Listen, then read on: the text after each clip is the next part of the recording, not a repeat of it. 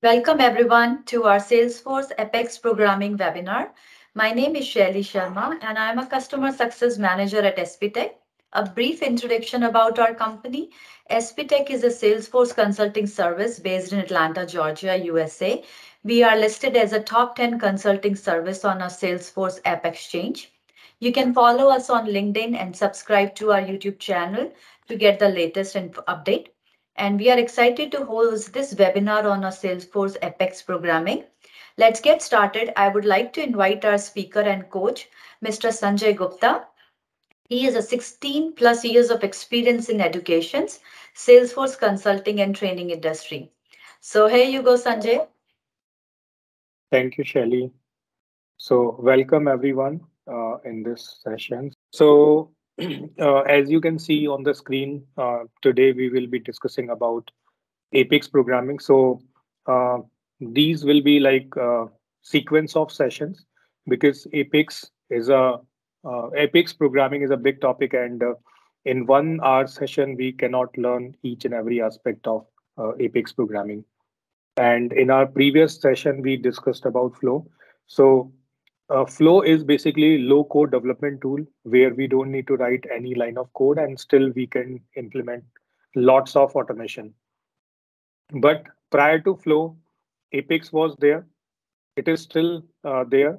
And if you want to implement complex solutions, then we always need Apex. So Apex programming, basically, you need to learn if you want to become a developer. And if you are not working as a developer, or maybe if you're working as a BA, QA, or architect or project manager, then also you need to know like what actually we do through Apex programming, and which tools are dependent on Apex programming. So you might have heard about Trigger, you might have heard about integration, you might have heard about Aura and LWC. So they basically are incomplete without Apex, right? So if you have Apex, then only those tools will be working. So that's why it is still available, even if Flow is available to build automation without code. Okay. So, and here you can see this is the name of my channel. So if you want to learn lots of scenarios, so I have uploaded more than 300 videos on different topics of Salesforce. So you can just learn from there as well. This is about me. So I'm doing my own, like working with my own organization as well as working with one consulting firm. And I'm ex-Salesforce employee and having 16 plus years of experience, which is mixed of education and IT industry. And I help people to learn Salesforce in easy way so that they can also build their career, right? And if they are also working in Salesforce ecosystem, and if you want to switch to development role, so I just guide them like how they can transit their role. Okay, so now coming on to the Apex programming. Sorry. So basically, you need to learn few things what we can do through Apex, and what type of programming language it is. So you all might have heard about Java, and Java is basically object-oriented programming language. So Apex is more similar to Java. Those who know little bit Java, they can easily catch Apex syntax, and whatever features are available in Java, almost all the features are available with Apex. And additionally, some more features are also available with Apex programming. Like through Apex, you can interact with database as well. That feature is not available with Java in easy way. We need to do lots of configuration for that. Then it is strongly typed, so validates reference to objects at compilation time. So whenever you write code and something is not appropriately written, so that is being checked at compilation time automatically, right? So Salesforce is having their own IDE. IDE is basically integrated development environment where we can write codes.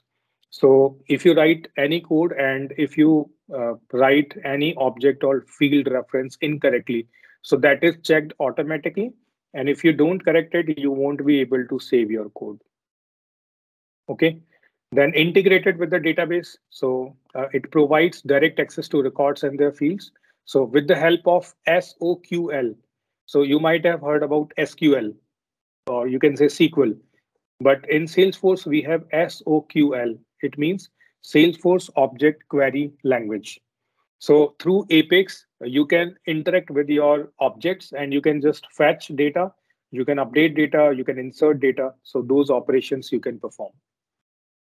And it enabled developers to add business logic to system events, including button click, related record update, and Visual Force pages. So this I already told you, like whatever operation you want to do with particular feature or tool of Salesforce, you can connect Apex programming in the backend.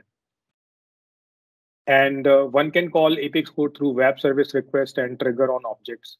So these are some features of Apex programming. Then Apex is included in these editions. So generally for practice purpose, we use developer edition, but if you have other editions as well, so you will be having Apex feature there, you can write codes. Then these are the requirements, like when to use Apex. So if you want to create web and email service, you can write Apex code, perform complex validation on one or more than one objects. Then you can create complex business logics. Those cannot be implemented by workflow rules, process builders, or flow, right? Then you can create custom logic that occurs over the entire transaction. Then attach custom logic to another operation, such as save a record, so that it occurs whenever the operation is executed, regardless it originates in UI. VF means Visual Force, UI means user interface, or from SOAP API means integration. Okay, so from UI, if you are clicking on a button and if you want to perform certain operations, so you can have Apex in the backend. If you are writing Visual Force page, so in the backend you will have Apex.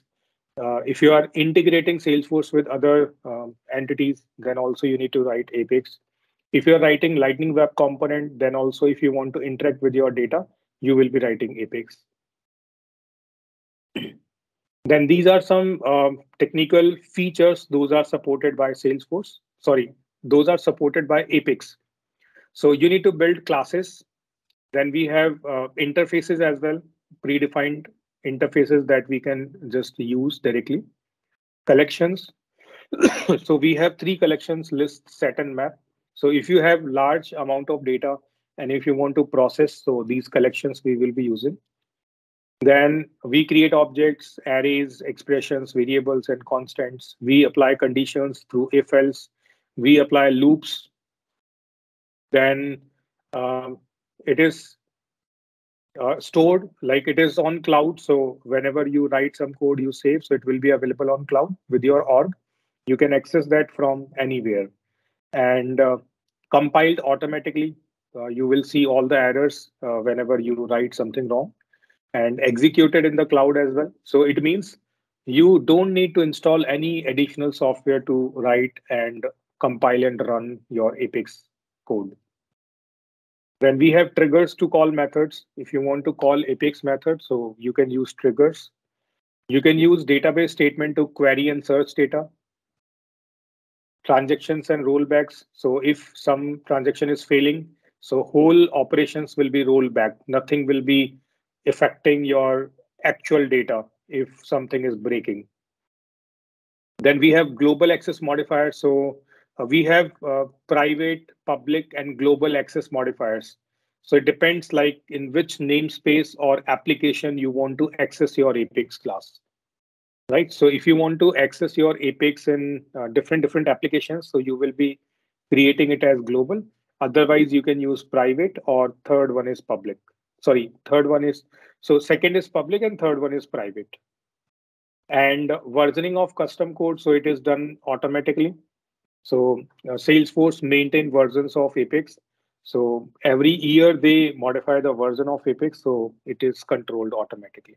If you have old version of Apex, then you can convert that Apex class into new version.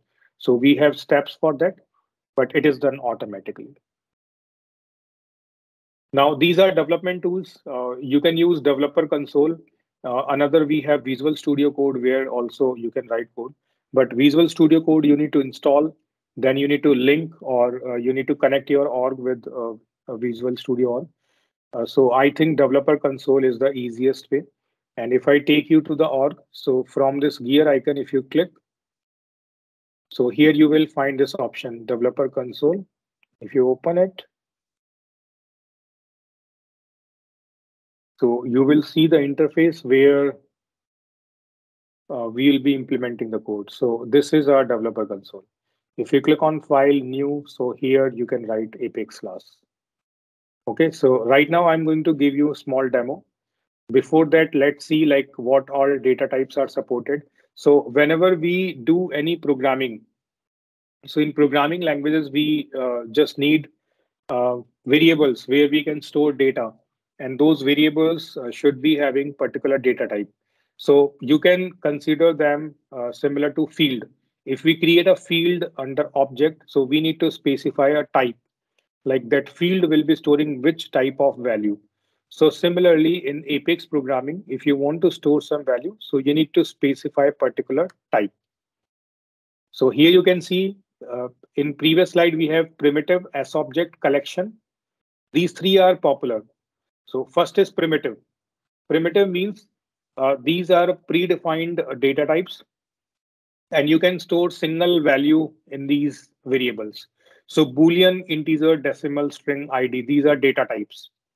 Is active, num, price, s, ID, these are variables. And true, 0, 1000, hello world, and this long text, this is uh, constant value that we are storing. Okay, so now let's see how we can do it in Developer Console. So we have two ways to execute the code.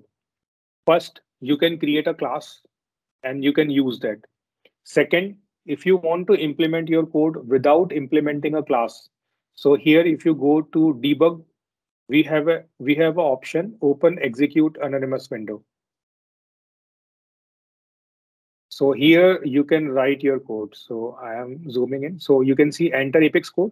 So here you just need to directly write your Apex code and it will start execution.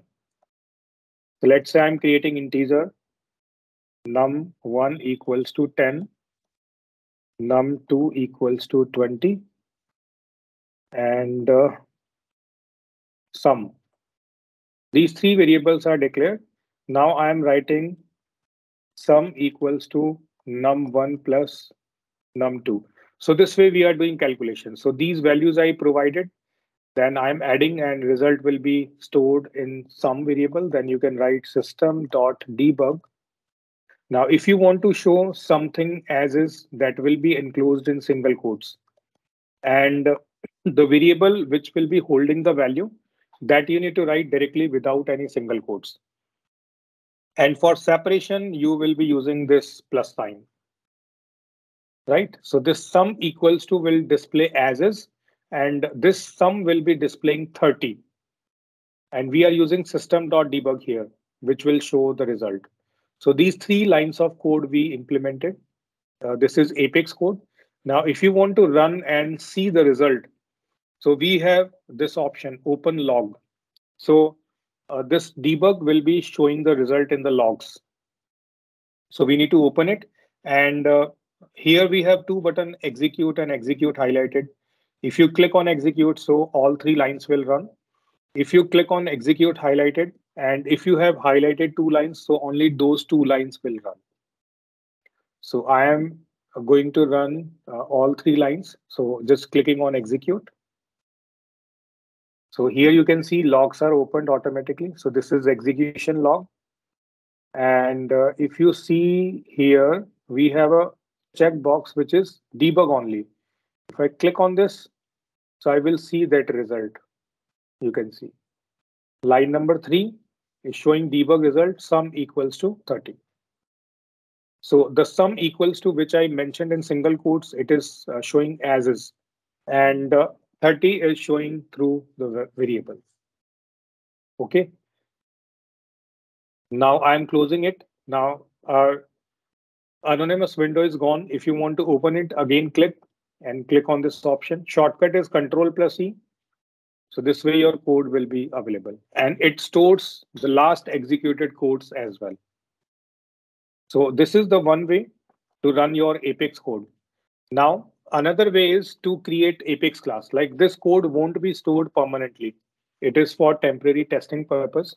Now, if you want to create a file, Apex file, and there, if you want to store your code, so what you can do, just copy it, and you just need to go to top, file, new, and Apex class. Here you need to write name of the Apex class, demo Apex 1. Okay. So a new class is created. Here you can see public class demo Apex 1. Now, inside this class, you need to create methods.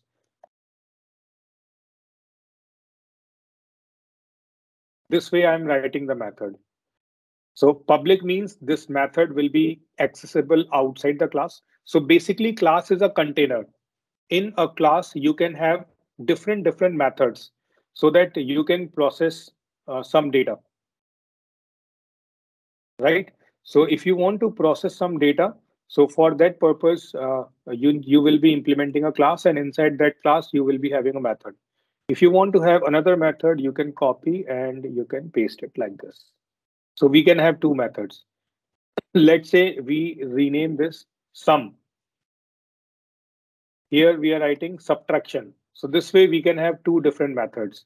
And here I'm going to write that code. So I'm copying it, pasting it here. Okay, I am pasting it here as well. So here addition is done. Here I am doing subtraction and showing subtraction, changing this variable as well.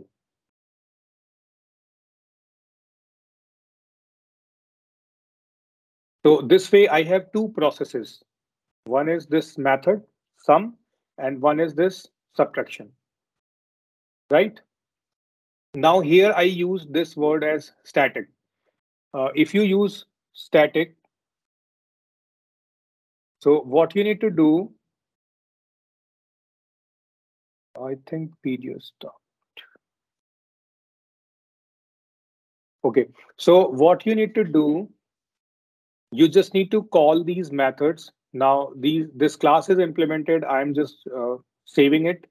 So you can see this class is saved. Now if I close this file, then also if I open and select particular class, so here lots of classes are available. Let me search it. Open resources, and here I'm going to search demo Apex 1. And if I open it, so I will be able to see the code. So this way, if you want to save your Apex class permanently, Apex code permanently, so you just need to create Apex class, and through that you can do. Now, how to call these methods? So you need to write name of class, then dot sum, then demo Apex. So let's first execute this. So I'm just selecting this line because I just need to run this line of code. So I'm clicking on execute highlighted now. So logs will be opened, and I'm going to click on debug only. And here you can see sum equals to 30 is available, and it is because of line number 6. And line number 6 is this. It is counting it. Okay, this is the line number 6, not this one. This is line number 6, which is showing the result. Now, if you want to perform both operations together,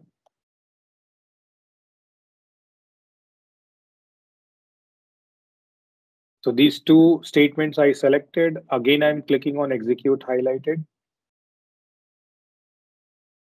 And if I click on debug only, so you can see two results are available. One because of line 6, one because of line 12, sum and subtraction. So here you can see Line 6 is showing sum, line 12 is showing subtraction. So this way you will be implementing your Apex class. Now we have other data types, Boolean, decimal, string, ID. So it depends on your requirement which type you will be using. Okay. Now next we have S object. So whatever object we have created, either it is standard or it is custom. So those objects also we can use to create variables. So here this account will be known as data type and ACC is a variable. Then my obj underscore underscore c is the data type and obj will be the variable. And this is the way you will be filling the data. Okay, so let me give you one demo for this as well. So you can write public static void account obj. So here I'm writing account ACC equals to new account. So this way you will be creating a variable of account. Then you can write acc.name equals to test, acc.phone equals to 1, 2, 3, 4, 5, 6. Right. So this way in this ACC variable, account name and phone will be stored. Now, if you want to push this data into org, you want a new account record should be created and will be having name and phone populated. So you can simply write insert ACC. So this insert is basically a DML statement.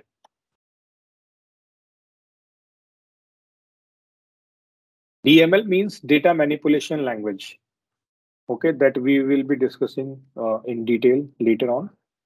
So this way, I just created a variable of type S object and filling some information and inserting. Right now, if I want to run this, so again, I need to call it.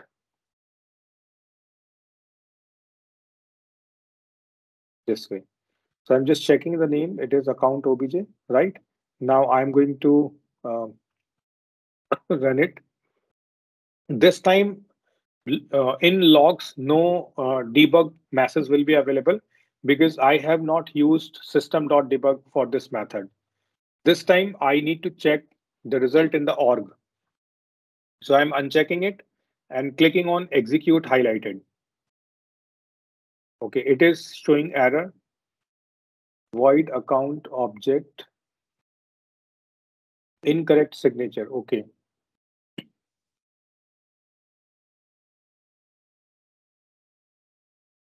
Let me just check the name.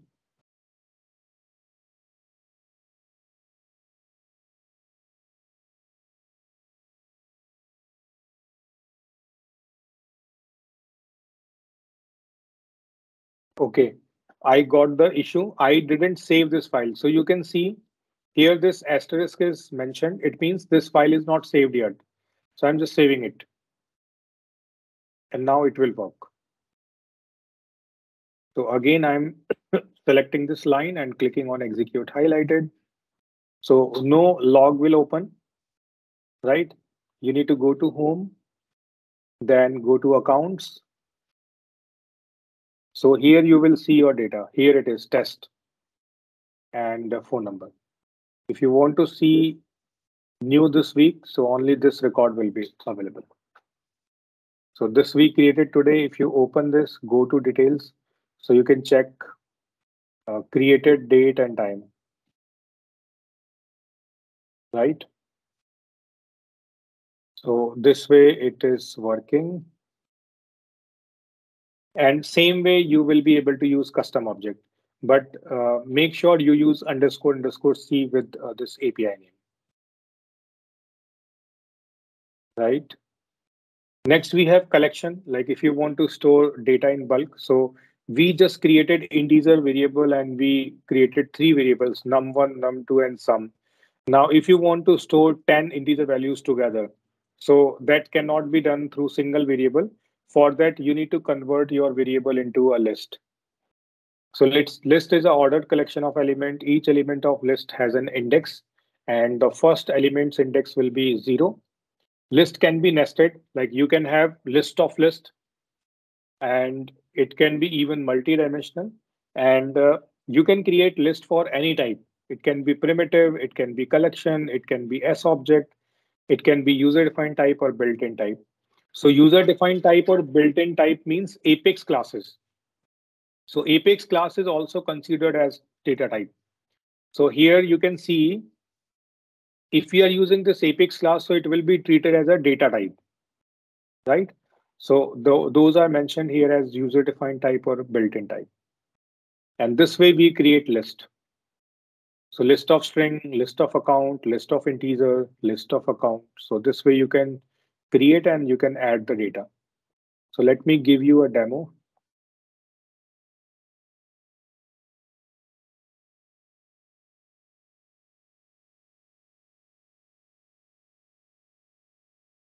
So here I'm going to create list of integer. Let's say marks equals to new list of integer. And now in this marks list, if you want to add some data, you can write it like this.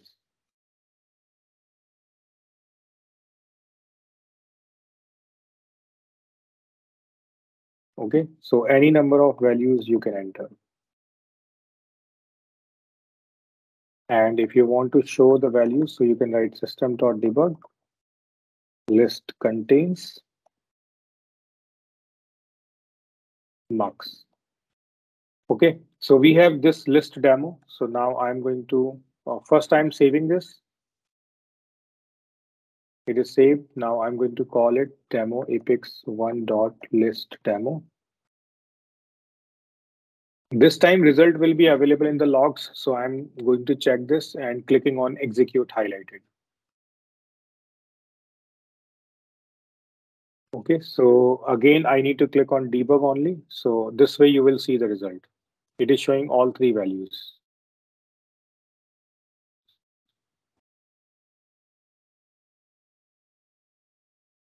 Right? So it is having 10, 20, 30. So these three values we added into that list. Okay, now there are lots of methods available. So for that, I'm going to show you list class in Apex. So here it is. If you open it, so here you will find all the methods. So these are the methods that you can practice for this list.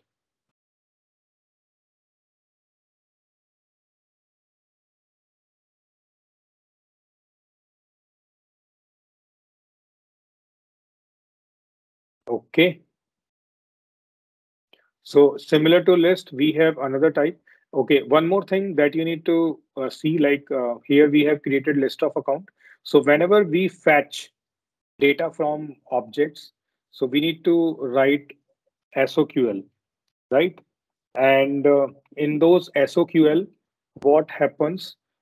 Data will be fetched, and that data you can store into list. So whatever data we fetch through SOQL, that can be stored into list only. So let's see one example of that as well. So public static void list with S object.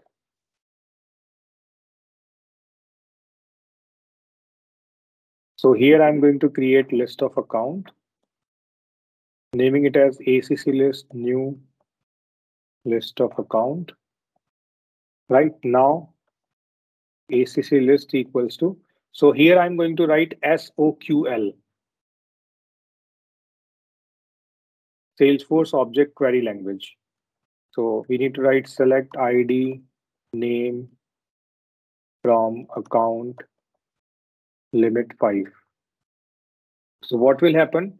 5 account records will be queried and they will be stored into this ACC list. Now what you can write system.debug list contains plus, and then you can write ACC list. Let's see what happens now.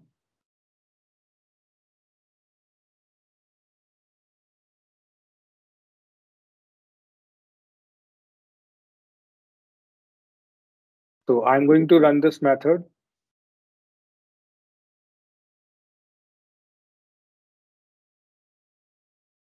So this time logs will open, and if I click on debug only, so here you can see the results. So it is showing first record, account ID and name, then account ID and name, third, fourth, and fifth. 5 records are fetched, and it will be fetching random 5 records. So this way, whenever you query some data through S object, so this way it will be stored and you can process it. Right? Then these are some methods, like if you see, if you want to get some value, so if you pass index, so on that index, whatever value is available, it will be fetched. If you want to add some value on particular index, so 30 will be added on one index. If you want to clean the values of list, use clear. If you want to know the size of list, use size. If you want to check whether it is empty or not, so it will be returning true or false. And true, false, we can store in this Boolean variable. Right? And this I already demoed. Then we have set. So set is basically unordered collection, and it doesn't contain duplicate. Whereas list can contain duplicates. This is important. In list, we can have duplicate values, but in set, we cannot. Then set can contain collections that can be nested within one another. And data types are same. These are the types for which we can create list as well as we can create set. And this is the way we create set. So set of string, set of ID, set of integer, and then few methods. So to add values, you can use add. To remove values, you can use remove. And contains will check whether this value is available or not. And we already know set will be containing unique values. So like we can easily check whether that value is available or not. That this contains we cannot apply on list, because in list we can have duplicates. Then we have size is empty, so these are same as list. Okay, and for this also you can find a class. So here also you can search for set. So you will find this set class. If you open, so here you will find all the methods.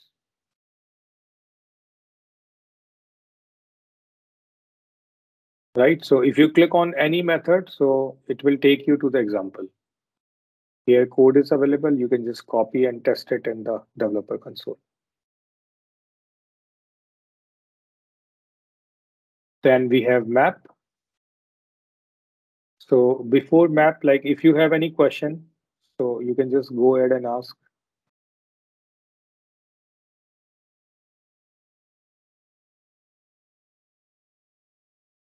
Anyone having any question related to list, set, or primitives that you want to ask, you can go ahead.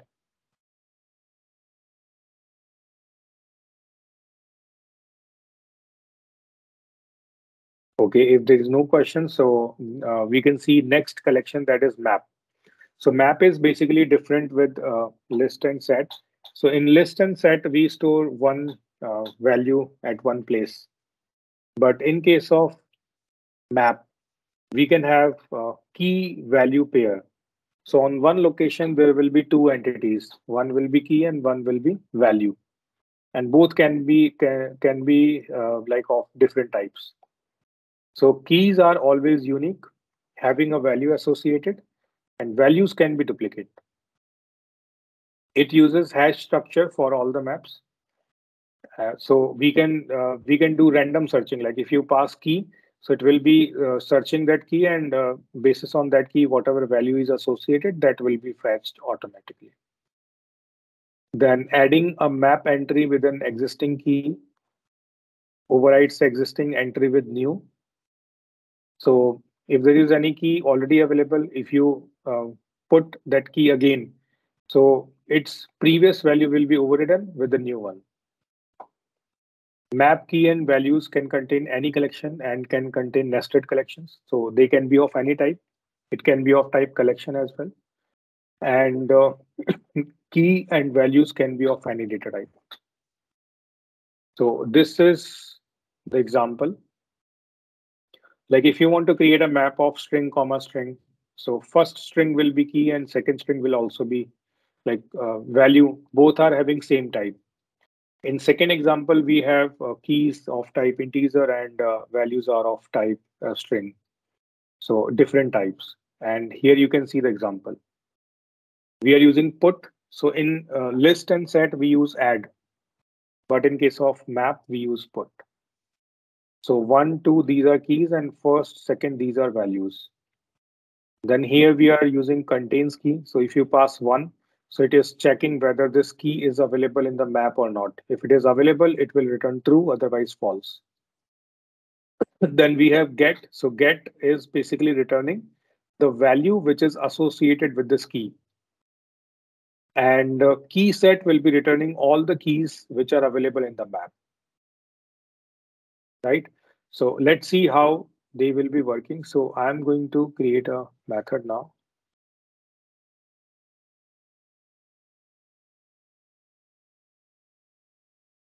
So I'm going to create a map of integer, comma, string.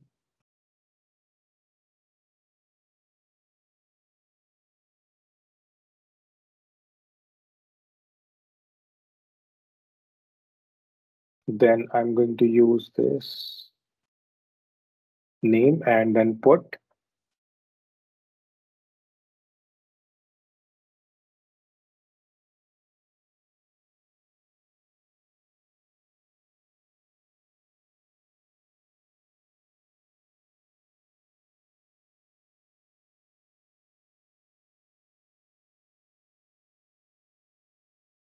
So this way I'm adding the values. Now, if I want to display the values, so I'm writing system.debug. Map contains.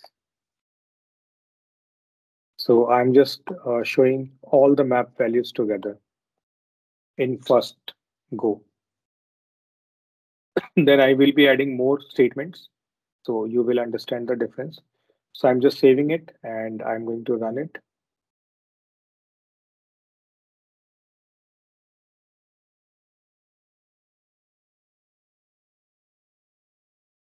So I just need to run this line. So I'm selecting it and clicking on execute highlighted. So logs will be opened. So I'm just clicking on debug only. So here you can see the values. Map contains 1 equals to red, 2 equals to blue, 3 equals to green. So 1, 2, 3, these are keys. And red, blue, green, these are values. Okay, I can see some questions. So if we try to add duplicate data in set, what will happen? Uh, if you try to add values, duplicate values in set, so nothing will happen. Like you won't see anything. No error will be there. So basically it will replace old with new, but both are same. So you won't see any change.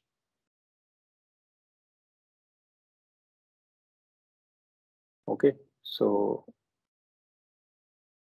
now I'm going to modify this.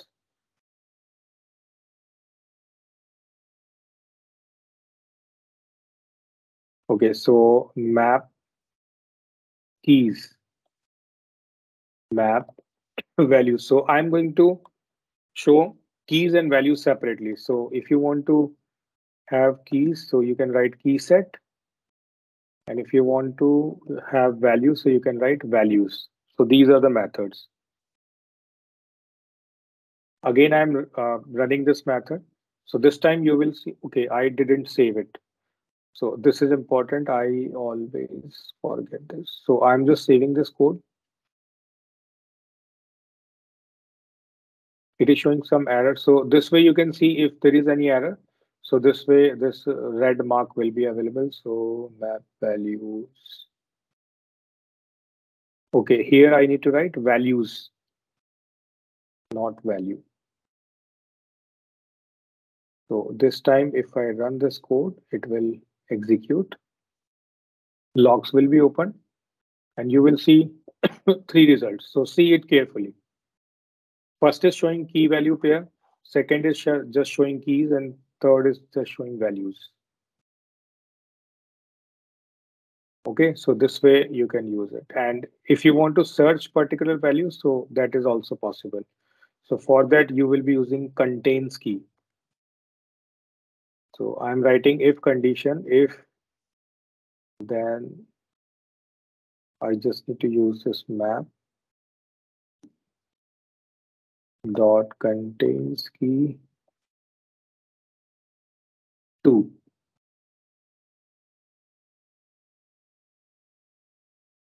Then I'm writing system.debug, showing available, then else.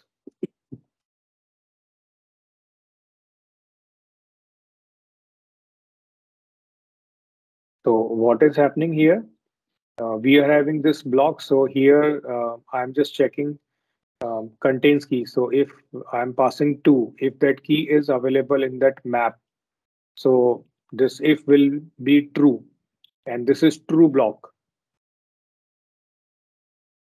So this is basically true block, and this is false block.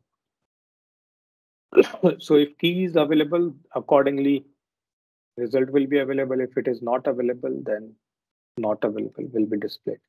So I'm just running it again and clicking on this option. So you can see it is showing available. And these are line numbers wherever your debug statement is available, system.debug. So this way you will be able to use map. And again, here you will find map reference. So search for map. You will see map class. And here you will find everything related to map. So all the methods are available if you like contains key, which I demoed. So here it is. So this way you will see the examples and you can just try and understand.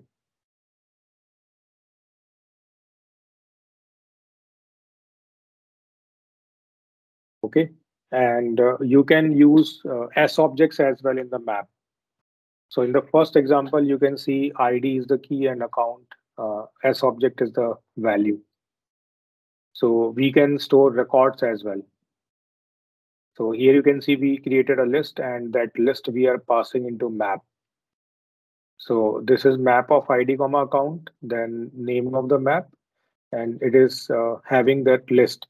So that list will be converted into map automatically. Okay, and here we are using map of account comma list of contact. So key is account and value is a list. So this is also possible. So this is little bit complex, but we can create a map in this way, right? Now we can apply loops as well on list, set, map, whatever we created. Okay, so how we can do that? So here we have this list. So if you want to apply a loop, so you can write for. Okay, before that, you need to check it for null. So if ACC list dot size is greater than 0. So we are just checking this list. If its size is greater than 0, then only it will go inside. And here we are having a loop. So this way you will be iterating it. So ACC list will be containing lots of records. In this case, 5 records at max. So one by one, each record will go to ACC variable, right? So this is a loop. It is known as for each loop. So here we need to pass the list, and list will be iterated automatically. And whenever a list will be empty, so it will break automatically. Now here you can write system.debug account details. And here you can write ACC. If you want to show account name, account ID individually, so you can write acc.id, acc.name. So that way also it will work. So this statement, line number 46, will show all the data in single line, but it will show data line by line. And if you want to apply some logic here, so you can do. So right now, I just need to run this list demo. No, list with S object. So I'm selecting it and going to run it.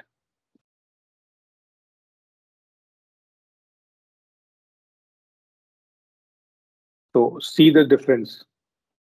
Line number 42 is showing 5 times because this line number 42 is written inside the loop. See the line number 42. It is part of loop. That's why it is repeating 5 times.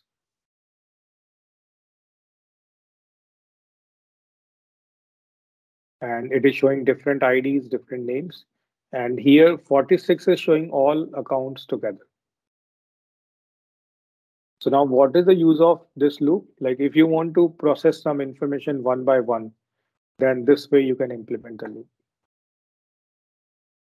So same way you can apply loop on set, you can apply loop on map as well. So if you apply loop on map, so first if, check the size of map.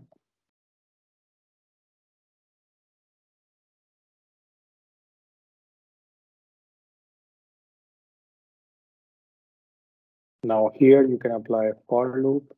So you need to decide on which you will be iterating, on keys or on values. If it is keys, so here you need to write integer. If it is values, you need to write string. So let's iterate it on key. So you will be writing integer I colon and then name of map dot key set. So whole keys will be fetched and one by one they will go to I.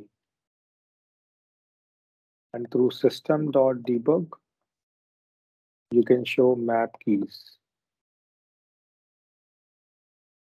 So the output will be in different lines.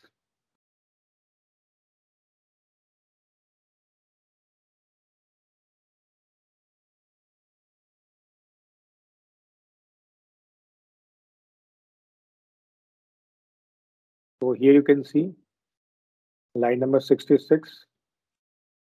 Here it is.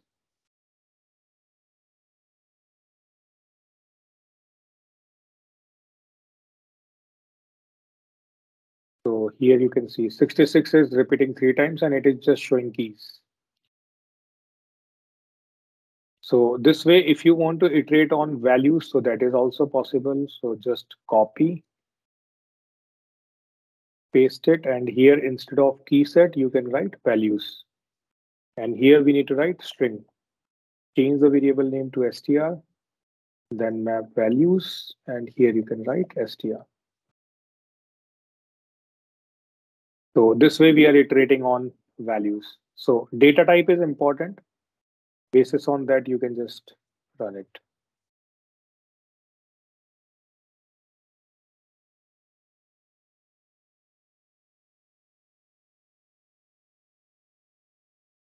See the results. Here keys are together, values are together. Here keys are separate, values are separate in different lines through loops. Right, so this way you can iterate loop on list, SOQL, set, or map. We can use SOQL in loop as well. So one more example we can do. So here what we are doing, after this query, we are applying this condition and then we are running it. So I'm just making it comment. And what you can do, you can write loop like this.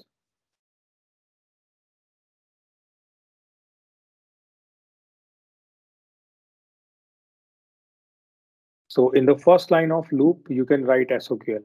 And if nothing is returned, so it will be checking null automatically.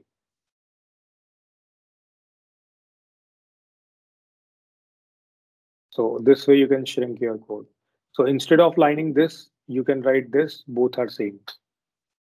And always remember, we never write SOQL and DML statement inside loop. So this is not inside, it is in the first line, which is fetching 5 records. One by one, they will go to ACC and internally those will be processed. So this SOQL will work one time. It won't be like executing 5 times. That's why it is correct.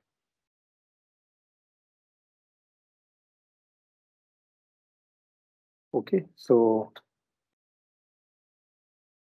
this is all about like in the this is first session of Apex. So this is all what I planned. So if you have questions now, you can ask. So more things we will be discussing in upcoming session, right? And one thing like I want to say, if you do practice, like I showed you different classes where different methods are available. So if you go through, then in the next session, you will be having some fruitful knowledge so that we can relate things. If you do hands-on, then you will be able to understand the things well. Okay. And one more thing I want to show, like if you want to practice scenarios, so you can just visit my website as well, where I just placed all the YouTube videos in proper order. So if you want to learn Apex, so here Apex option is available. So you will see all the recordings along with scenarios. So this way you will be able to practice the things, right? So this is all about today's session. Thank you. If you don't have any questions, so over to you, Shelly. Thank you everyone for joining, and thank you Sanjay for conducting this awesome and very informative webinar. And please do follow us on LinkedIn and subscribe to our YouTube channel for the latest update. And goodbye for now. Thank you.